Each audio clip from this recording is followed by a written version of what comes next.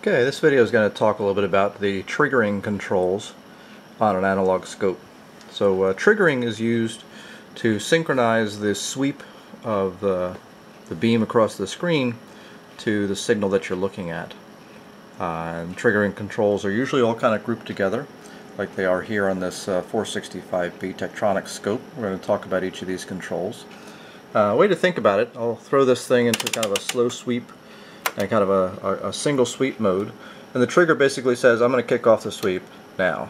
Okay, and I'm just doing a quick little single sweep on this to kind of show that I'm just kicking off the sweep at a certain point in time.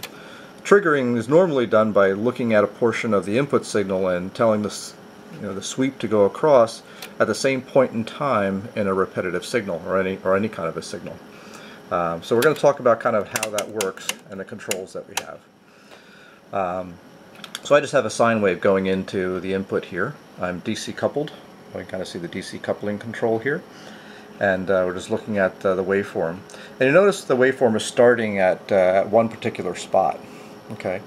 So looking at the trigger controls, we'll see what kind of controls that. So down at the trigger controls, we've got a couple of things we can look at here. We have a level control, okay, which is right here.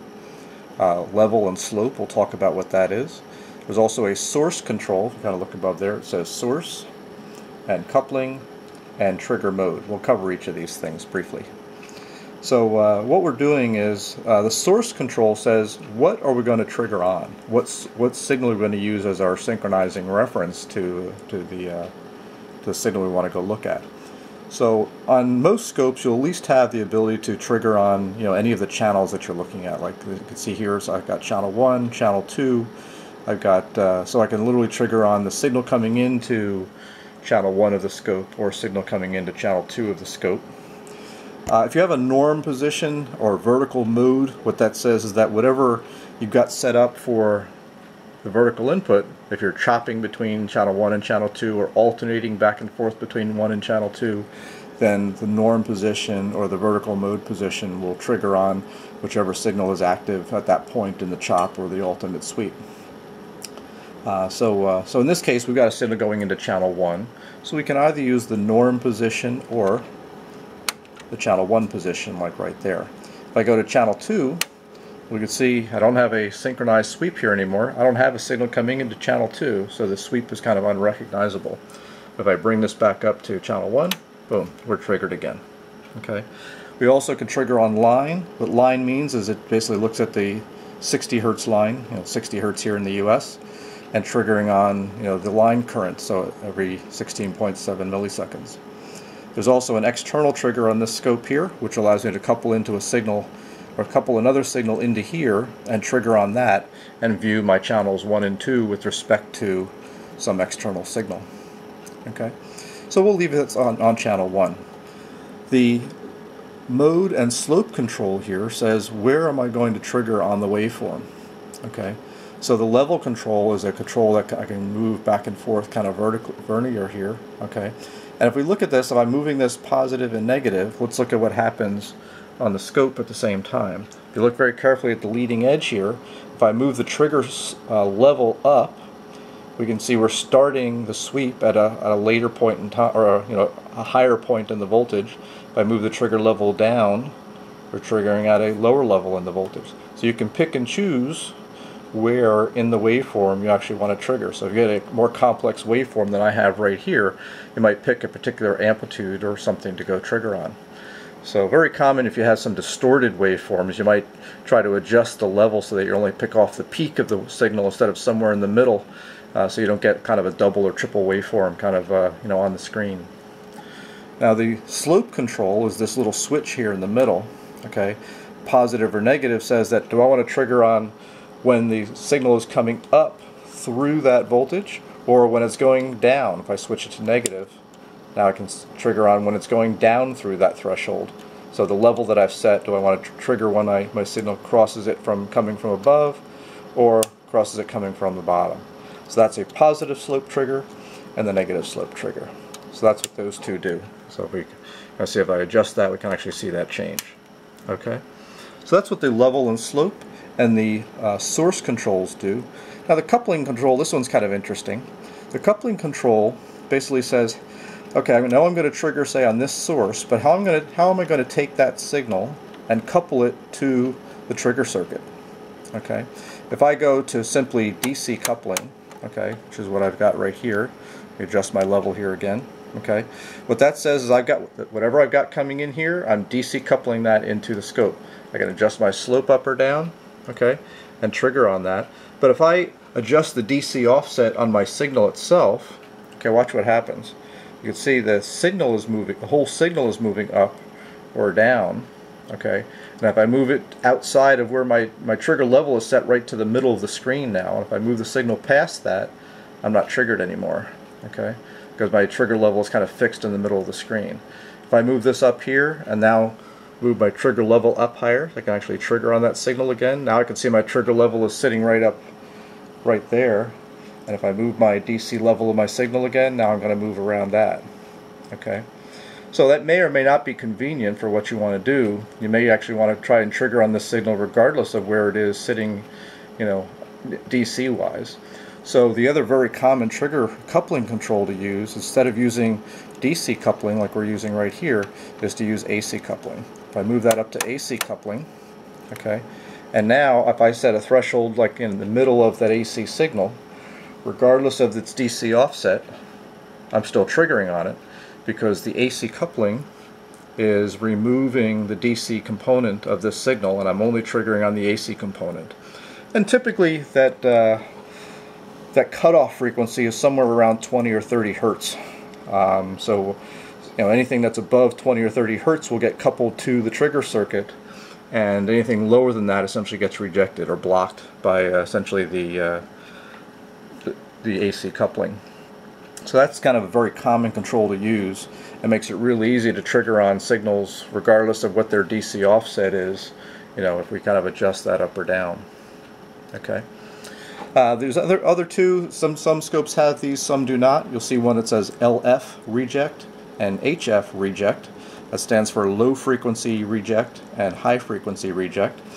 And what that low frequency reject is basically another form of AC coupling, but with a higher frequency high pass corner. Where AC coupling, you know, anything above 20 or 30 hertz will essentially go to the trigger circuit.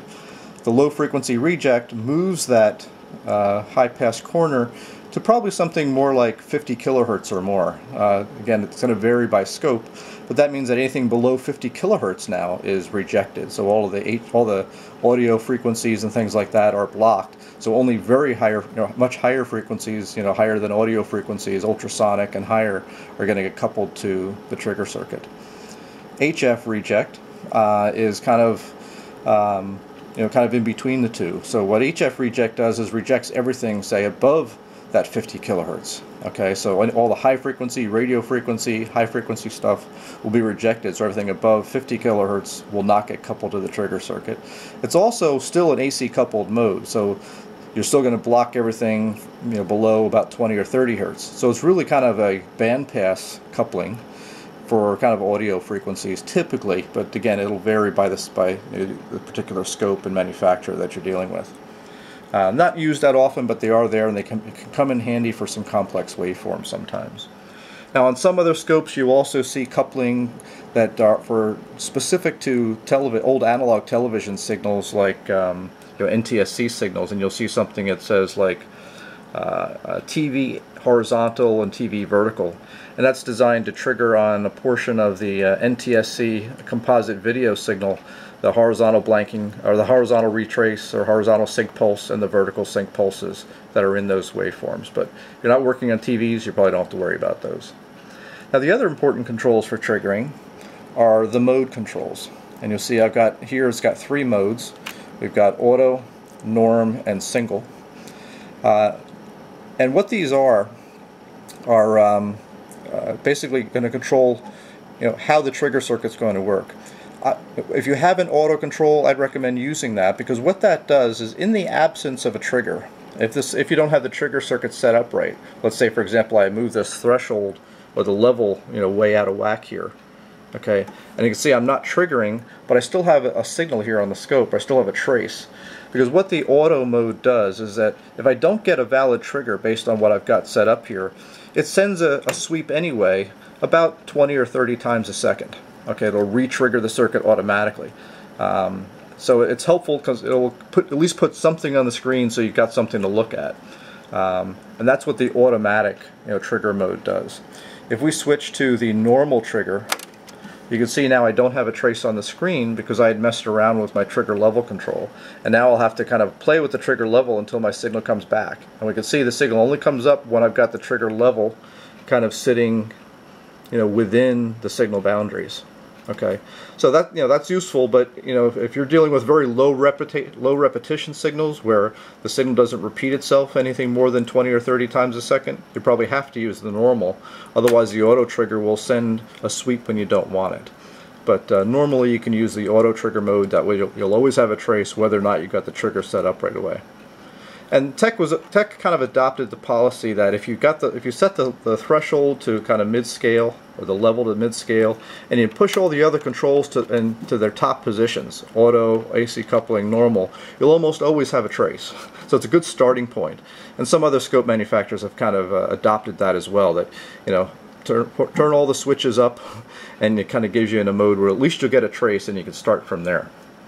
Now there's one other control which a lot of people maybe don't really know a lot about, is this one down here called Holdoff. Now what the Holdoff does is it kind of controls how quickly the scope will re-trigger or rearm the trigger circuit to get ready for the next sweep.